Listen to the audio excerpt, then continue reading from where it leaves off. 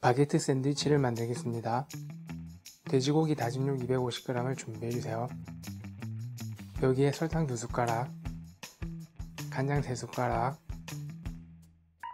다진 마늘 2숟가락, 후춧가루 조금을 넣고 섞어주세요.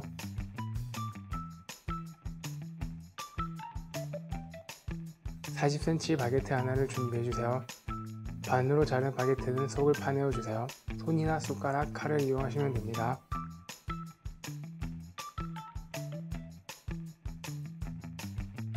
양배추 200g은 비슷듬히 잘라주세요. 청양고추 하나는 송송 썰어주세요. 양파 반 개는 다져주세요.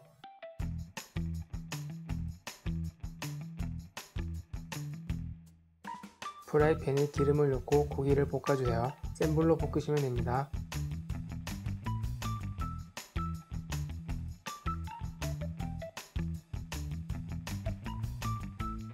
고기가 익으면 양파와 양배추를 넣고 볶아주세요. 숨이 죽을 정도로만 볶아주시면 됩니다.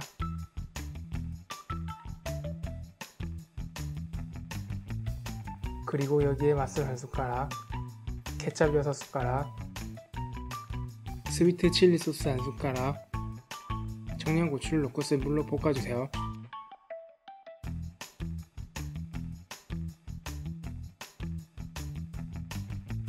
그리고 바게트 속을 채워주시면 됩니다.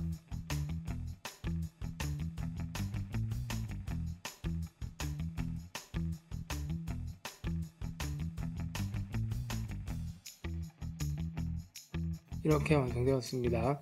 오늘도 시청해주셔서 감사합니다.